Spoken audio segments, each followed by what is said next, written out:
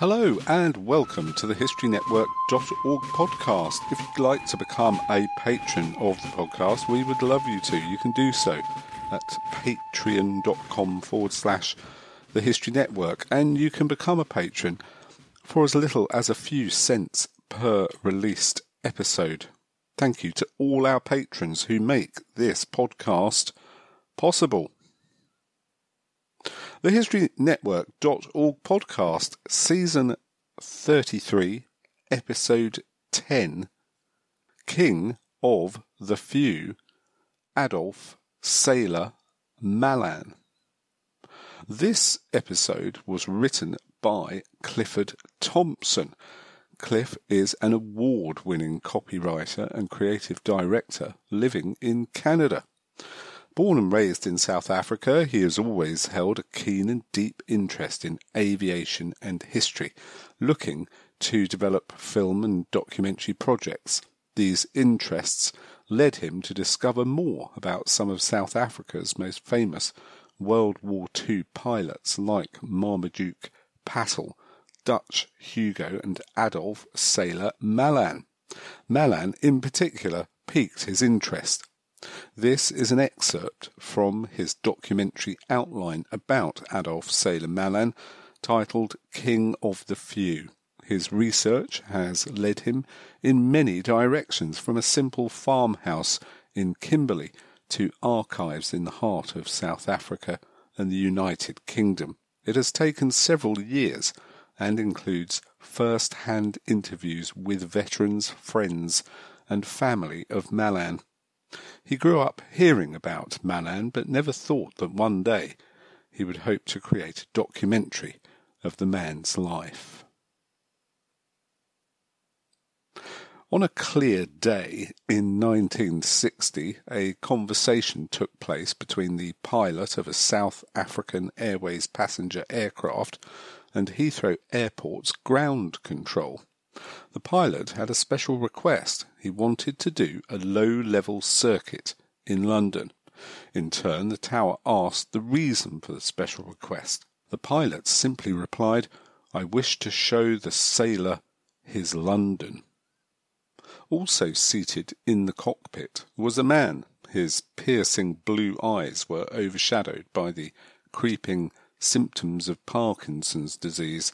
His thin, stark body showed no signs of its former strong presence. Sailor Malan was nearing 53, the age at which he would die. In the last great war of the 20th century, a farm boy from the rugged bushland of South Africa took to the bloody skies of World War II Europe and made history, embraced as a saviour, a hero, one of the few by the embattled island of Britain and its king, yet considered a traitor by his own country. Born in 1910 in Wellington, South Africa, Group Captain Adolph Sailor Malan would fight 3 battles in his life. One would end with victory over Germany. Another would end in defeat as he attempted to take on South Africa's apartheid government. The third would end in death, with Parkinson's disease stealing the remains of a once gallant and historic life. Hard on his men, hard on himself, Malan took on the mantle of a fighter pilot and all the aggression and determination it required. The man once referred to as the greatest fighter pilot of all time would be denied a military funeral by his own government and only be acknowledged for his greatness in 1991, after apartheid had been wiped from South Africa. Adolph Gisbert Malan left home at the age of 13 to become a sailor, but not before his young eyes had become accustomed to spotting game in the difficult overgrown Cape Veld while hunting. It was his keen eyesight that would later help him pick out an enemy fighter at ridiculous distances and in the tensest of situations. He would spend 10 or so years at sea, join the Royal Naval Reserve and reach the rank of sub-lieutenant. While on a stopover in London, many of his friends had decided to enlist in the RAF. Malan followed suit. His keen eyesight and aggressive flying skills thrust him forward in all forms of air training, and he gradually gained a reputation. By this time he had acquired a nickname, the Admiral. Acting Pilot Officer Malan was posted to 74 Squadron in 1936. It would be his one and only squadron to fly in combat until he became Group Captain and led many others. 74 Squadron, known as the Tigers, had produced some of the most famous aces of World War I, such as Mick Mannock and Keith Coldwell. A year after joining 74 Squadron, Malan had become known by the nickname that would immortalise him, Sailor, an obvious reference to his days spent seafaring. He would spend the last year of peace leading a flight. A flight is a group of 3 planes at various contests and at the Bastille Day celebrations in France. On the 1st of September 1939, Germany invaded Poland. 3 days later, Britain declared war on Germany and World War II had begun. 74 Squadron was immediately placed on alert. There are far too many events, experiences, battle skills and losses that occurred over the next 5 years to go through in this short period of time. Some, however, are important enough to give the measure of the man that Sailor was during this time. The Spitfires had arrived, and it was in this iconic machine that Malan would make his name. War for Malan began controversially and sadly with a little-known incident called the Battle of Barking Creek. On September 6, 1939, Malan's Spitfire flight was scrambled to intercept what was thought to be an enemy formation. 2 pilots under Malan's command shot down 2 RAF Hurricanes in a case of mistaken identity, killing one of the pilots. The pilots claimed Malan had given the order. Malan rejected this. It was the first friendly fire incident of the RAF air war. When the 2 pilots landed, they were arrested and a court-martial was instituted. Before the incident, one of them described Malan as being an older brother figure who he admired greatly and was quite close to, but this soured after Malan appeared for the prosecution. It was determined to be an accident of war and showed urgent need for a friend or foe IFF system, and both pilots were returned to frontline service. 1940 was the year that elevated Sailor Malan to the status of hero. Practice, practice was his motto, hard on his men and even harder on himself. He would not stand for failure. Malan did his own fair share of killing in 1940. His score would rise steadily. He would shoot down one of Germany's great aces, Werner Mulders. Mulders lived to fight another day. Malan would hone his flying skills and admonish his men to get in close and not press the trigger button before then. He re-sighted the guns on his Spitfire to converge at a closer range than what the RAF allowed. This meant you would have to be at a closer firing distance to the enemy to make sure you hit him. With battles raging up at 15,000 to 20,000 feet, Malan would throw his Spitfire around like a toy and in many cases follow his prey down to just a few feet off the ground. Malan saw action over Dunkirk as the British tried frantically to evacuate 300,000 men from the beaches. Day in and day out he would fly combat missions to destroy prowling German aircraft. It was on one of these that he shot down his first enemy plane. At 21,000 feet in a clear sky he yelled "Tally-ho" and entered the history books.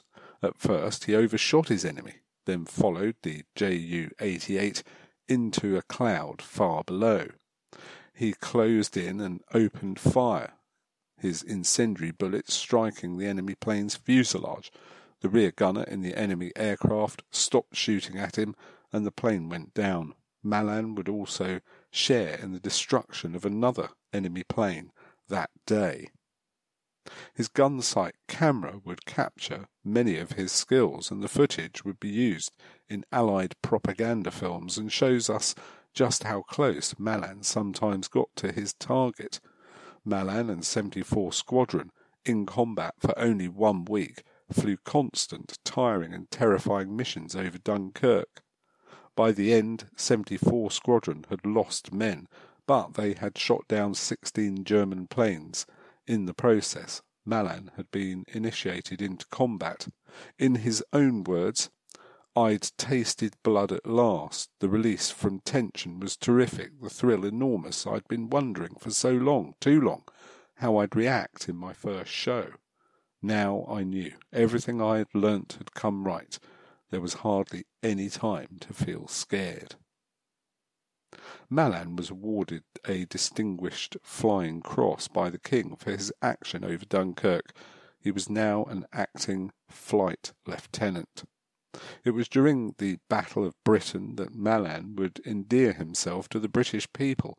Like so many others, he would cut loose in the skies above London and the English Channel, faced with inconceivable odds, and return each day to take the battle to the enemy. Malan would fly 4 or 5 sorties a day against waves of Luftwaffe bombers and fighters, crossing the Channel to bomb England into submission and soften it up for Germany's invasion. Malan would help to change outdated RAF tactics that were as dangerous to his men as the enemy. He steadfastly and stubbornly challenged the RAF command when it came to these tactics, and the men above him would defer to Malan and others of his ilk. During one bomber raid in particular, the war got very personal for Malan. His son had just been born outside London. A German night bombing raid came over, and without thinking twice, he called his ground crew and demanded they ready his Spitfire for action. He got into his Spitfire, powered up its monstrous Merlin engine, and headed off in hot pursuit. Within 20 minutes, Malan shot down 2 bombers. He had climbed to 16,000 feet and used the searchlights from anti-aircraft batteries to help highlight the enemy. As his son once put it, "The night I was born, Dad shot 2 planes out of the sky." He was awarded a bar to his DFC, yet another accolade. This would have been enough were it not for something that happened a few months later, also concerning Malan's son. With all that he had been through during the war, he once remarked that one of the scariest things he did was to ask Winston Churchill to be his son's godfather. Churchill readily agreed.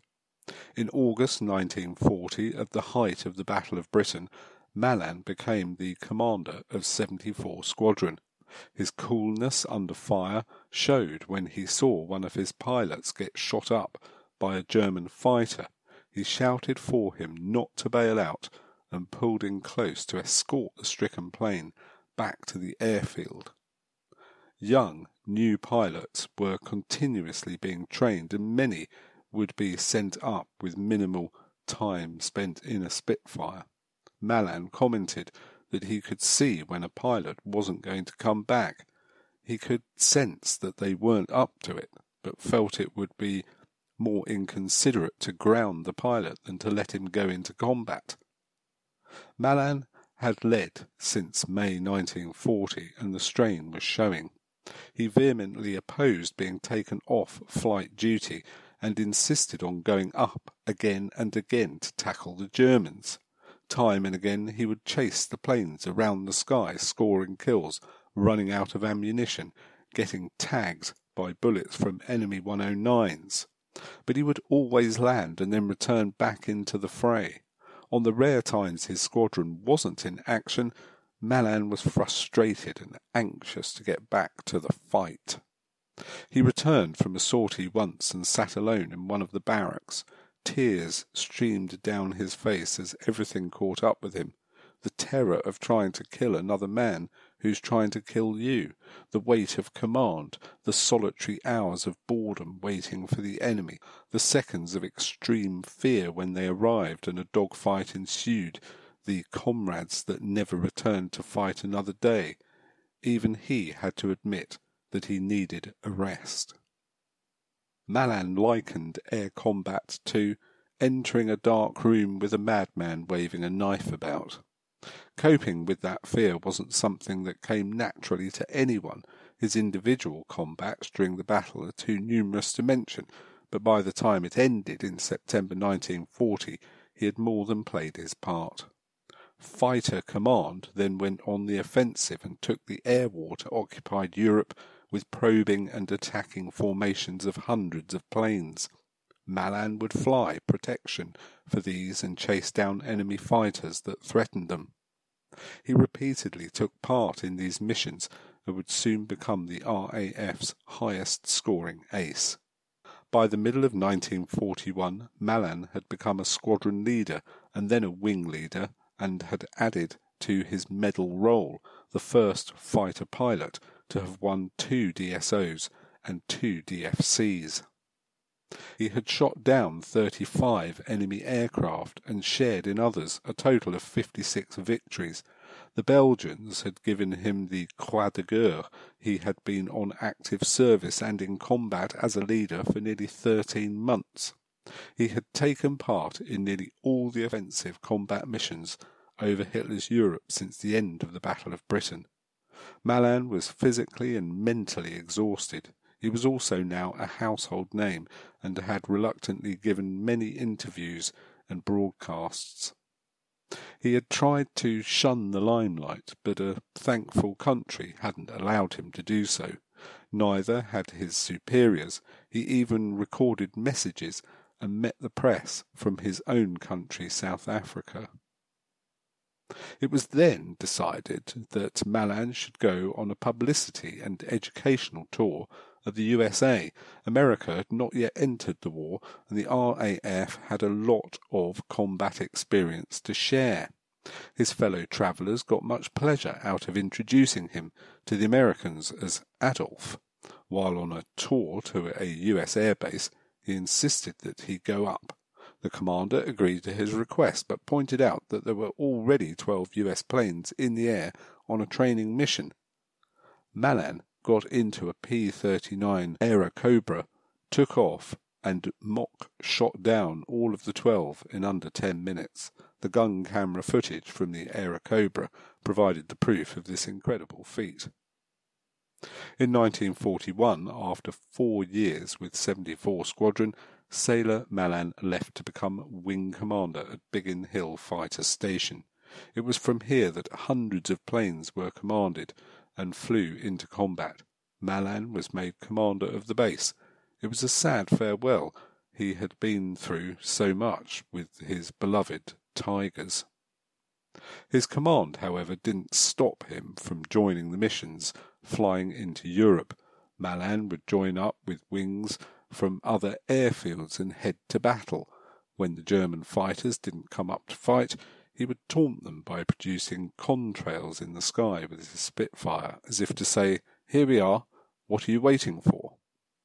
He also had a free Polish squadron under his command, and when one of its pilots was shot down and taken prisoner, he received a letter from the pilot warning him that the Germans were keen to get their hands on the famous sailor. It was around this time Malan created his 10 rules for air combat, a mantra that would be stuck up on the walls of fighter bases around England. Some of these rules are still in use today. Briefly they are: 1. Wait till you see the whites of his eyes. 2. Think of nothing else while shooting. Brace your body. 3. Keep a sharp lookout. 4. Height gives you the advantage. 5. Always turn and face the attack. 6. Make decisions promptly. Pull your finger out. 7. Never fly straight and level for longer than 30 seconds in the combat area. 8. When diving to attack, always leave part of the formation above for cover. 9. Initiative, aggression, air discipline, teamwork means something in air fighting, and 10 get in quickly, punch, get out. In January 1943, Malan became Group Captain Adolph Gisbert Sailor Malan, and now commanded an entire sector of England's fighter command. Almost as if they knew about his appointment, the Germans attacked Biggin Hill, the headquarters of Malan's 11th Group. He considered it a bloody nerve. As commander of a tactical wing, he would be in the sky on June 6, 1944, D-Day, the Allied invasion of Europe. By the end of the war, he was 35 years old. It was clear that an RAF desk job in peacetime Europe was not something Malan was looking forward to. Farewells were held and the Malan family prepared to head back to South Africa. But as one battle had ended, another was soon to begin, and this time Malan would not be the victor. Malan was also famous in South Africa, but to many he was infamous. He was a returning South African war hero. The country had offered up thousands of its men to help the Allies in the war. Like many Commonwealth countries, the blood of South Africans had stained the grounds of North Africa, Italy, the Mediterranean and England. To some in South Africa, however, they were all traitors, and Sailor Malan was one of the biggest. He longed to return to the veldt that he had left all those years ago, so he bought a farm outside Kimberley and settled down. In the early hours of the morning he would visit the shed where the cows were being milked, and the farm hands would talk with bravado about how they would have taken care of Hitler. In the chilly dim light of dawn, a young farmhand, a child at the time, would recall how he sneaked into the shed and listened quietly as the men talked about the war. He would recall a poignant remark from Malan: "I lived in the sky for 15 months." But the political instability still had one last hold on Malan. In 1951, the National Party, who instituted apartheid, tabled a bill that would remove mixed-race South Africans from the voters' roll in South Africa. War veterans banded together to create an organisation to take on the government. They held marches and rallies carrying broomsticks with jam tins filled with paraffin and set alight. They became known as the Torch Commando, and who better to lead them than a great war hero like Sailor Malan? Malan led the Torch Commando for a few years, and although not a great orator, his quietly spoken, honest manner was effective in helping to swell the Torch Commando to over 200,000 members. Towards the end of the 1950s, something had begun to happen to Malan. His speech was slowly becoming slurred. Involuntary shakes would take over his body. Sailor Malan had Parkinson's disease. The neurosurgeon believed the stresses and intensity of warfare had something to do with undermining the health of Malan's nervous system. Over the next 4 years, Malan would rapidly worsen, and so it was on that South African Airways flight back from London, after joining a reunion with his fellow flying comrades, that Sailor Malan would look through the cockpit window at London, the towns, and his long-remembered Biggin Hill for the last time. Sailor Malan died, aged 53, in Kimberley on the 17th of September 1963 of pneumonia. Bitter to the end, the Nationalist Party government refused to give him a military funeral. His civil funeral, however, was attended by people from all over the world. Only in 1991, with apartheid wiped from South Africa's future, a portrait in his honour would be unveiled at South Africa House in London. At the height of the Battle of Britain, Winston Churchill would exclaim, "Never in the field of human conflict has so much been owed by so many to so few." On his death, the Times would simply declare, "Malan, King of the Few." Well, thank you, Cliff, for writing that episode for us, and all the best with the documentary King of the Few. If you would like to write an episode for us like Cliff, then drop us a line with your idea. Once again, if you'd like to become a patron of the podcast, please do so at patreon.com/The History Network. Thank you to all our patrons who make this podcast possible. Thanks again for listening. You've been listening to the HistoryNetwork.org podcast, written by Clifford Thompson, read by Nick Barker.